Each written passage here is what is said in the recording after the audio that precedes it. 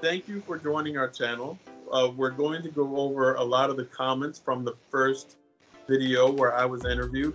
Most likely the reason why you're seeing this now is that the second interview is dropped. You've already seen my lovely other half, Mildred. Hi. Hi, everyone. Thank you for your time. So the next ones I want to talk about is this one, or is this batch. I'm just going to lump them all into one category. Just say that these are people who have issues that they really want to make someone feel bad or insult them. It's like weird that they want to do this. One of the things that I'm proud of that they, for some reason, tried to hurt me on is that I really try to go against toxic masculinity. I really try to respect you and your desires and what you want. I want to encourage and honor you for those things. The whole alpha male stuff is just such crap, and it's a horrible model. Why would you want to be that person that has to like intimidate, scare, and direct, and like be a supportive human being for your spousal unit, whether they're male or female or agender? You can just love them and support them, not dominate them. But these people have this feeling like there's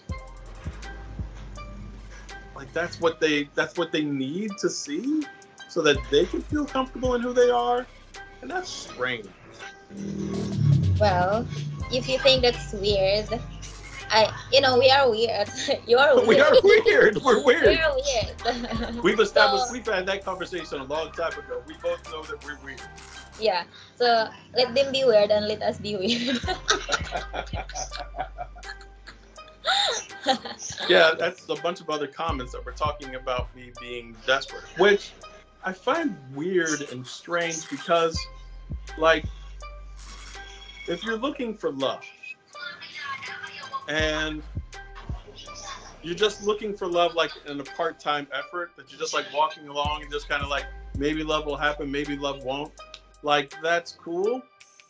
But then there are people who want love, who've done the work, gone to therapy, gone through all kinds of things, had terrible relationships, long-term relationships, short-term relationships, did a lot of self-examining, and they know that they are lovable and that they're looking for love, and they put the effort into finding that.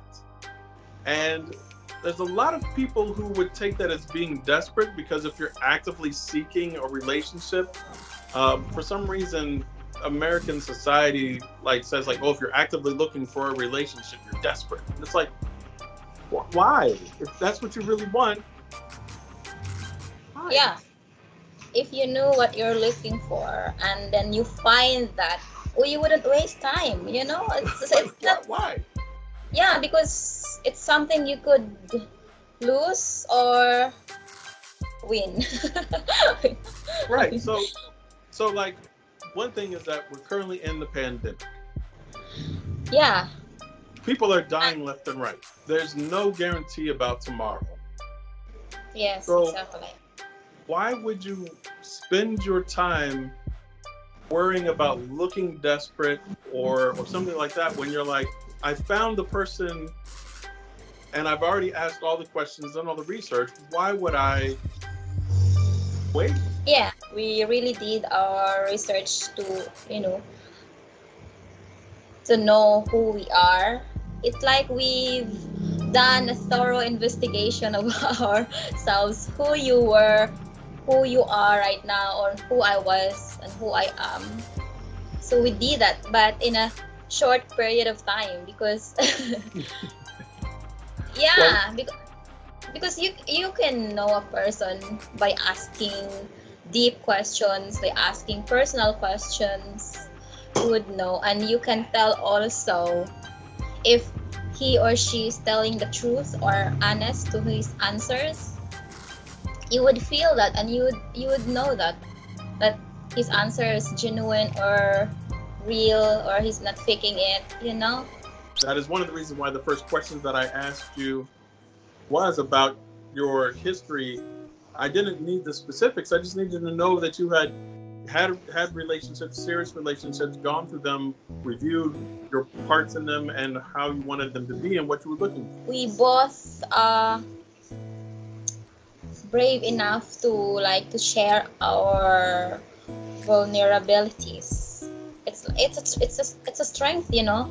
When you ask somebody about their bad experience, their vulnerabilities, some of them don't want to talk about it. Yeah. They don't have the trust in other people, and they don't have the trust in themselves. They aren't ready for intimacy, and so they're hiding.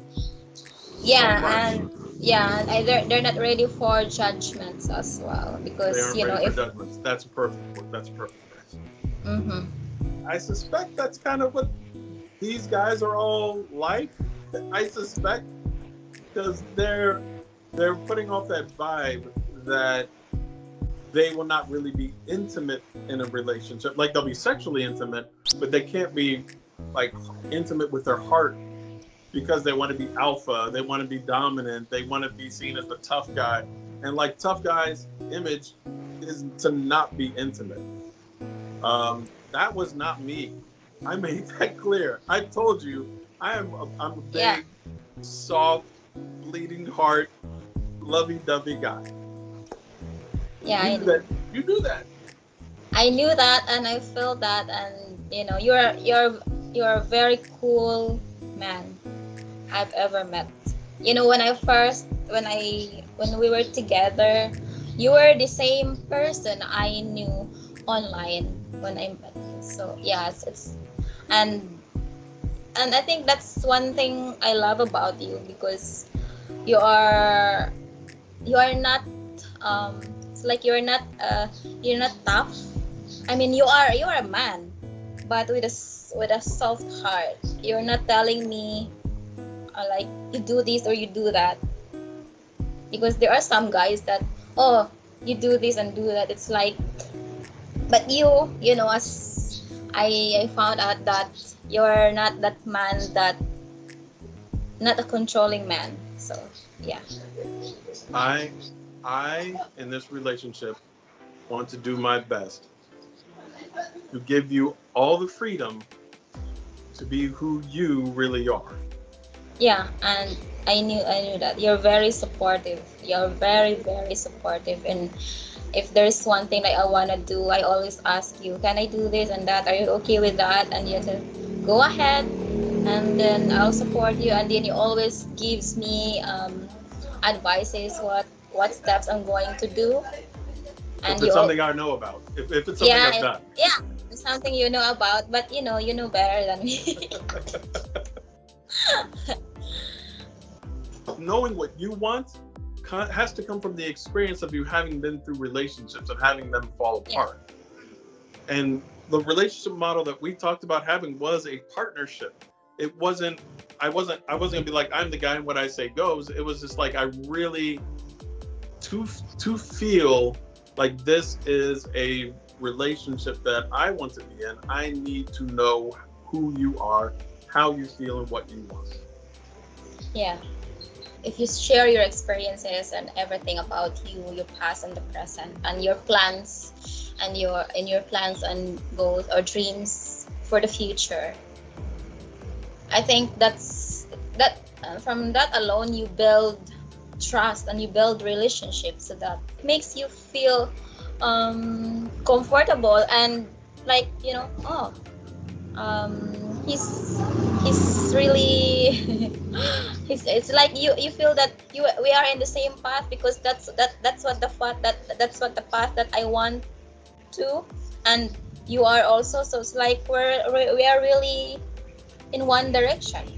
So that's why we got connected as early as possible. Because many Southeast Asian and East Asian countries enforce this idea of that ranking where the men dominate is attractive to men who want to be dominant, bossy, the typical patriarchal kind of arrangement. Yeah, it's like the women should submit to their husband in all areas, I'm not that Yeah. guy. I'm not. And I made that clear. I don't want to do that. I want to love and cherish my wife as an equal. I think that was like probably the third thing I said. And I don't want that guy anymore. I want a man in my life that's free to do the things I want to do in life and for our family. But of course, I have to tell you that this is what I'm going to do. Are you okay with that? It's like a compromise, you know. Yeah, you have to compromise. If it's good, if it's not, if there's a thing that I want to do and that it's not good for me, it's not good for you, and it's not good for our family in the future, then make a decision or think about it that, oh, I think he's right, and you know, something like that.